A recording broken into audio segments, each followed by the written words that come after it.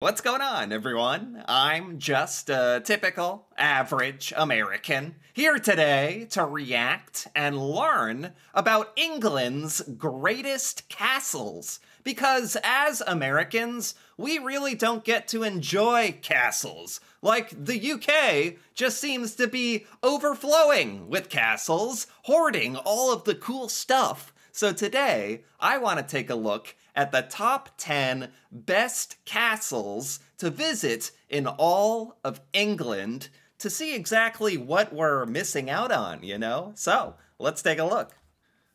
At 10, Rochester Castle, Kent. Okay. Exploring the Kent...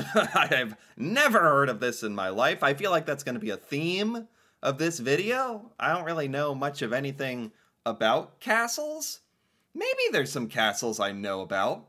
There's got to be some that I've heard of, but don't really remember. Anyway, see if history class has taught me anything about. But Rochester Castle in Kent, I have never heard of. Looks very cool, very old. Kentish town of Rochester makes for a fun and easy day trip from London. Oh. Just steps away from the train station, you'll find yourself immersed in a pedestrian-friendly downtown area once popular with famed English author Charles Dickens, who wrote some of his best-known works here. See, this is exactly what I'm talking about. Like, we don't have the option in the United States of just doing a day trip. Like the narrator said, you can just do a day trip out of London and go visit this castle. Like, what? That's just normal? If you feel like it, you can just go visit a castle. Here in the United States, we only get to see castles in, like, movies and television shows and fairy tales, you know? That's just one of the things I can't help but be a little, I don't know, maybe a little jealous of. That you can just go for a drive and see all this amazing stuff. When you're done exploring the many old buildings and attractions on Rochester High Street, take the short walk up Bowley Hill to Rochester Castle. Though now largely ruins, much of this imposing 12th century castle can be explored either as part of a guided or self-guided tour. I was wondering about that. Are you allowed to just go up to the castle and do whatever you want? Like, explore it? I feel like we would not be given that much responsibility here in the United States. I don't think we have the temperament to deserve castles. Maybe that's it. I feel like Americans would just be trying to chisel off like a brick from the castle wall and take it home. I don't know why. But if castles were all over the place, maybe they wouldn't be so precious to us, and we wouldn't be trying to take them home with us. Anyway, it's cool if you can just go explore them in a guided tour or just on your own. That's awesome. If travelling with kids, try to time your visit to coincide with regular events and festivals held here, such as popular medieval fairs. Oh, yeah. Directly opposite the castle stands Rochester Cathedral. Wow. I just gotta pause it because this is such an amazing, like, drone shot, aerial shot of the castle. That is the most castle-y looking castle. I feel like I had this castle growing up in as a toy in my bedroom or something. That just looks like you're a castle right there. And what an amazing view. Built in 1127. Some of the original features still remain, including the impressive Great West Door. Wow. Amazing. That is so cool. At 9, Arundel Castle, West Sussex. Okay, Arundel Castle. Again, never heard of this one. This one looks a little more fancy, you could say. Okay. Over in West Sussex, and only a short drive from the charming cathedral city of Chichester, Arundel Castle was built in the late 11th century. Though remodelled and restored many times... What the heck? What? Just the fact that this exists, like, I don't know. England, like, you have some amazing stuff, like, at your disposal. I hope you appreciate, because I certainly am. That's amazing, just looking at this. That this is just, this kind of thing is just sitting around all of the UK, a bunch of castles like this. That's amazing. Since much of its medieval era influences remain. It's beautiful. And it remains an imposing sight from miles away as you arrive. Highlights of a visit include guided tours of the castle's well-preserved interior, which features collections of period furniture, historic tapestries, and a number of important artworks. Oh, wow. There's even... Are you allowed to go inside and explore as well? This looks a little too... It's a little intimidating. This looks a little too fancy to just walk around inside. Do I have to take my shoes off or something? A unique collection of artifacts that once belonged to Mary Queen of Scots. Oh! Be sure to allocate time to explore the castle's grounds. In addition to immaculate flower beds and vegetable gardens, here you'll also be able to visit the castle's historic chapel. Wow. A cafe, restaurant and gift shop are located... Wow. Sure enough. You can just walk around the castle. That's awesome that, like, you can do that. Part of me, again, feels like here in America, if we had castles like this, I feel like they'd be closed off, or you would have to go on a guided tour for sure, so you don't take some kind of stained glass window home with you. on the premises. Wow. The ceiling? Too? Very cool. At 8, Bodiam Castle, East Sussex. What is this? Bodiam Castle? This is like ready for war. This is like surrounded by water. Like ready for battle. A perfect defense. Set in the pretty countryside of East Sussex, 14th century Bodiam Castle is undoubtedly one of the most romantic of England's many remaining castles. Yeah. Though its interior is partly in ruins, this moated fortress dominates the surrounding countryside with its imposing towers and sturdy walls, much of which can be explored and climbed, opening up incredible views over the surrounding River Rother countryside. It's just so... The word I'm thinking of is authentic. It's so authentic. Like, I can't wrap my mind around that these castles are just built all around the UK and England. They served a very practical, real purpose. Like, this is an authentic castle. Like, where, in my mind... I almost look at this and I'm like, oh, this is a prop, or this is from a movie or something. This is from a TV show, right? It's like, no, this is real life. This is a real authentic castle. Like, that's how freaking rare and, like, obscure of a concept this is for us Americans, I think. There's plenty of fun things for kids to do on site. That is so freaking cool. Wow, you can visit this one as well, I see. Including participating in hands-on learning activities, dressing up in period costumes, and participating in authentic medieval period games. Cool. The castle's visitor centre offers a variety of snacks and beverages, including a tasty cream tea option. Yum. Wow. When you're done... This castle is freaking cool. The way it's surrounded by the water. Sure to stop in at Ewhurst Green, home to one of the prettiest churches in southeast England. And if you're planning on making a day of it, consider taking the fun steam train ride from nearby Tenterton. The Kent and East Sussex Railway extends all the way from this beautiful Kentish town to Bodiam train station and makes for a fun day out for the whole family, with Bodiam Castle just a short walk away. Wow.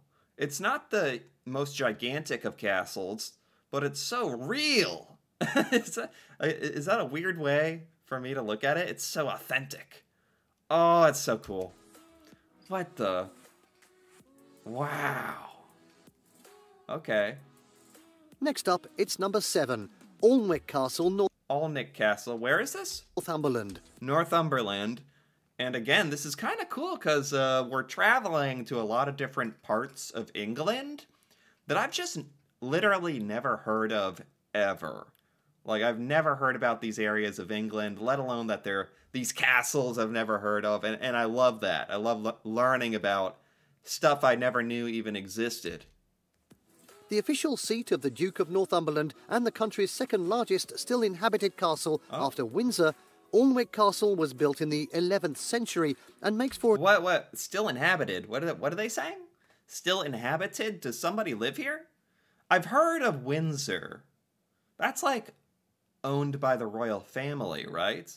Yeah, there's some palaces, or like Buckingham Palace and Windsor. There's some that I've heard of that are famous enough that even us Americans have heard of them. Is this a pretty famous one? Alnwick in Northumberland. I'm still confused why they said it's inhabited. Is somebody living here? Or For an easy day trip from the English city of Newcastle upon Tyne, 45 minutes drive to the south. Though much has changed over the centuries, it remains every inch as imposing a structure today. Yeah. In addition to exploring the beautiful grounds and gardens, visitors can enjoy a variety of fun things to do here. Oh, cool. As well as guided tours of the castle's plush interiors, visitors can access a variety of interesting exhibits relating to its long, rich history, as well as displays of artifacts collected by the family. That is so cool. I don't think anyone is living here, because they are giving tours. But it's amazing how they've, like, kept the interior of these castles, like, pretty up to date, so you can kind of see what it was like authentically back 1,000 years ago when the castle was in use. That's really cool. Including relics from ancient Rome and Egypt, as well as local events. Wow. Movie fans will recognise the castle for its role in the Harry Potter movies and TV shows, including Downton Abbey. What? What? This is what? What? This is Hogwarts? Is that what this is? What? It doesn't like look big enough, or maybe part of this was shot for Harry Potter, right? Huh. Now at 6, Leeds Castle, Broomfield, Kent. Okay. Widely regarded as one of the prettiest and best preserved castles in England, Leeds Castle is definitely one of the best places to visit in Kent. Oh, this is interesting. This castle is very beautiful. It almost looks like a mansion. It almost just looks like a rich person's home. like someone could have commissioned this to be their mansion in the style of a castle.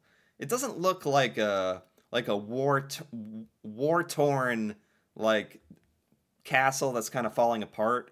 Maybe it's just because it's so well preserved, maybe. Built on the site of an even older castle around 1280, its large moat and rural setting landed a remarkably romantic look from pretty much any angle. In addition to tours of the castle's elegant interiors, guests can enjoy a variety of fun activities, including medieval fairs and crafts shows. I'm starting to see a pattern. It's like, these castles are in pretty obscure places, to me, anyway. Not like the biggest travel destinations like London or something. But all the castles seem to have, like, medieval fairs and tours, and they're kind of set up for tourism, it seems like, which makes sense. Jousting tournaments and a land train, as well as adventures such as ziplining and Segway tours. Nice. Leeds Castle has also made a name for itself as a classical music venue, with its famous outdoor concert held each summer, drawing huge crowds of music lovers. What? What? Wait, I did not know about this. Music festival? Outside of the castle. That is fantastic. That's awesome. Cool. Why not? Beautiful castle. At 5, Highclere Castle, Newbury, Hampshire. Ooh, this is an interesting style. Highclere Castle, never heard of it. This is like a totally different style of castle. I don't even know what you call this. While more a country manor than fortress, Highclere Castle is nevertheless a must-see when in Hampshire.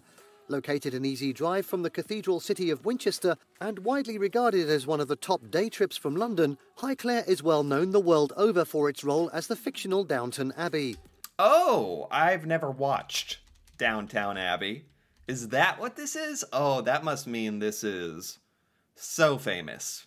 So many people must go here if it's from Downton Abbey. I've heard of that. I've never watched. And this does look more like a manor or a school or something. That's true. This opulent manor home's real history, however, is equally as rich and interesting. In the hands of the same family since 1679, it may appear recognisable to many, as it was designed by the same architect responsible for London's Houses of Parliament. Right. That is what it looks like. That's what it is. It literally is the same style, same architect. That makes sense, because I've seen pictures of the Houses of Parliament. But this is exactly what it kind of references. It looks just like this.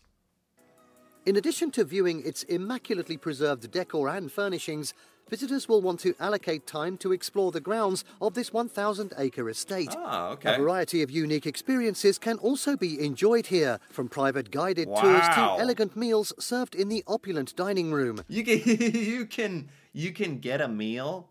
Is that what they're saying? You can get a meal in the dining room here at Highclere Castle? That's pretty cool. How much does that cost? Oh my god. What an experience. And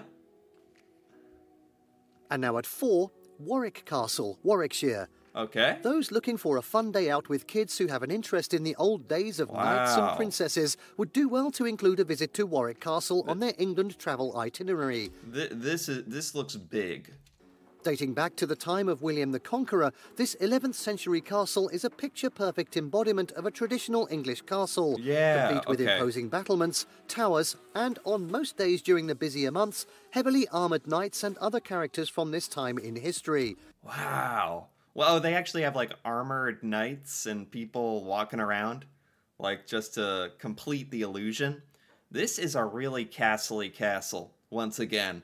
I love describing castles that way. This is such an authentic looking castle as well. And it's so much of it is like a wall. Like you can really tell it was built to defend this territory. Like you can tell. Highlights of a visit include fun interactions with guides in period costumes, hands-on learning experiences, as well as jousting tournaments, dressing up, and even enjoying overnight glamping stays. Other highlights include an original dungeon, a working trebuchet, and a fun maze. You may also want to use your visit to the castle as an opportunity to explore other fun things to do in Warwick, many of which are within an easy walk. Yeah, a lot of these castles seem to be nearby other cool stuff, so you can make it kind of like a day trip or a little vacation. That's nice.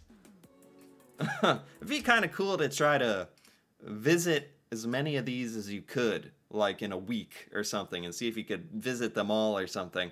That's the cool thing about England. Like, compared to the United States, it takes forever to drive anywhere here. But England, it's smaller compared to the United States. You can drive around places. A lot of these castles, they're saying, is like a day trip away from London or something. So you literally can just like, hey, let's go visit Warwick Castle today.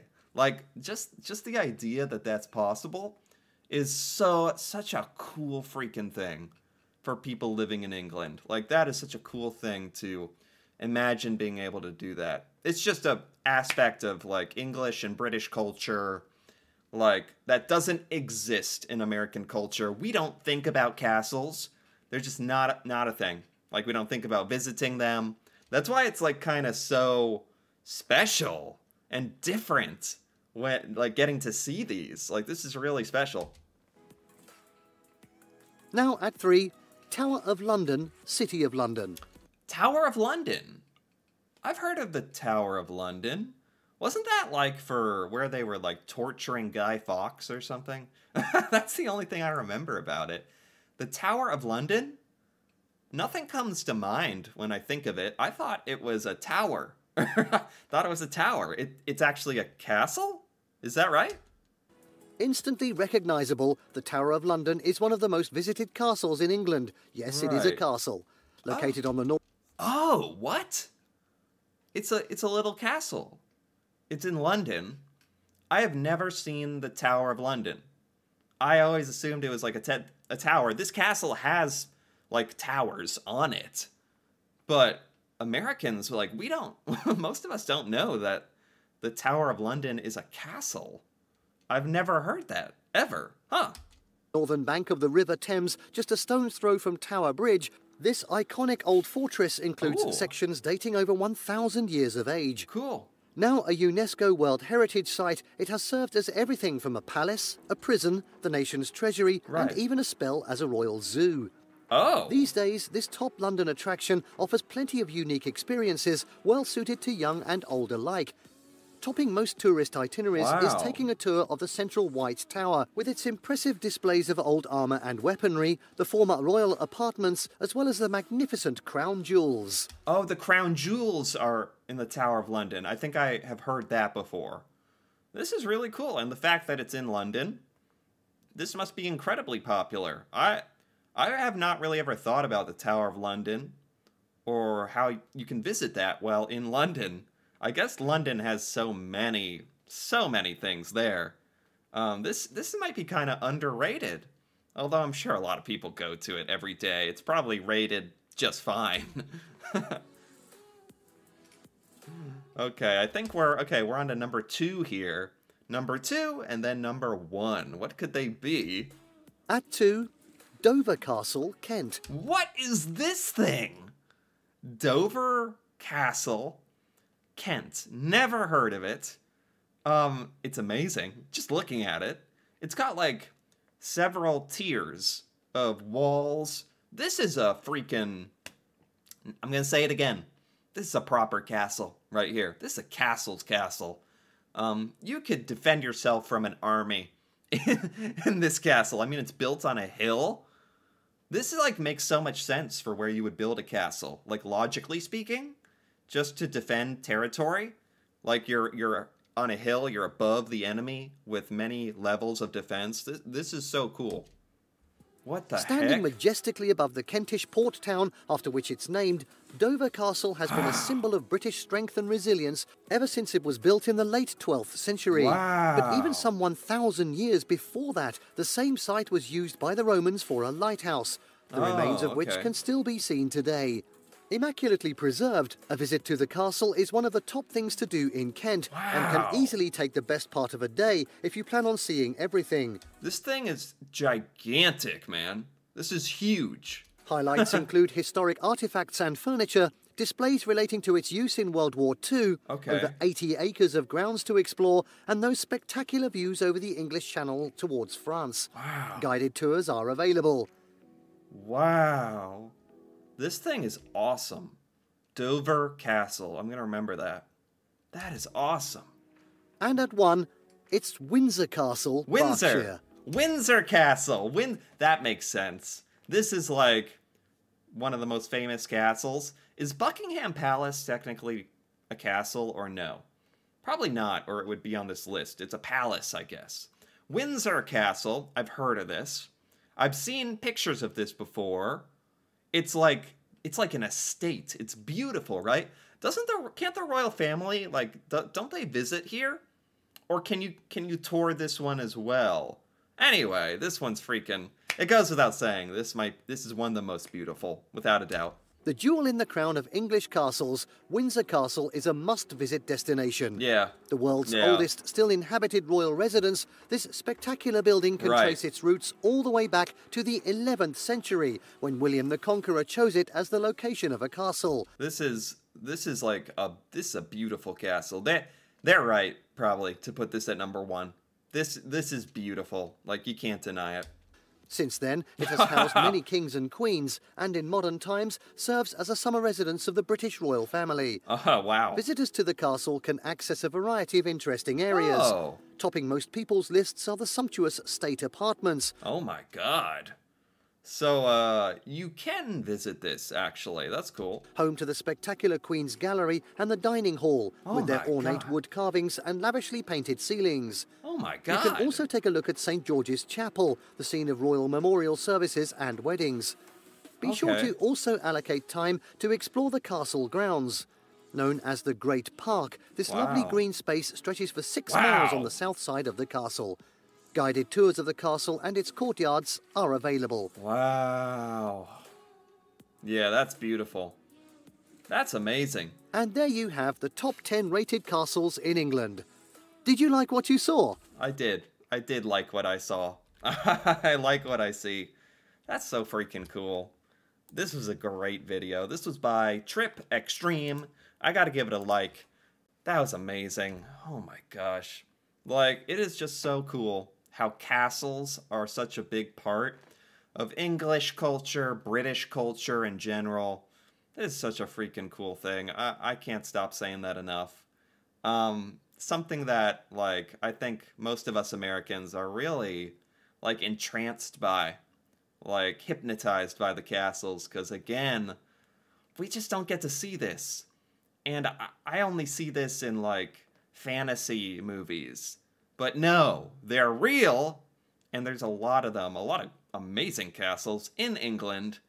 This was really enjoyable for me, I gotta say. Anyway, if you enjoyed this as well, feel free to give this video a like, or leave a comment with your thought on any of these castles, or any castles that didn't make the cut here that maybe shoulda. That'd be very interesting to hear about. And if you're interested in more videos like this, me reacting to Britain and British culture, and stuff about Britain I've never seen or learned before, feel free to subscribe for more. And until then, thanks for watching, and see you next time.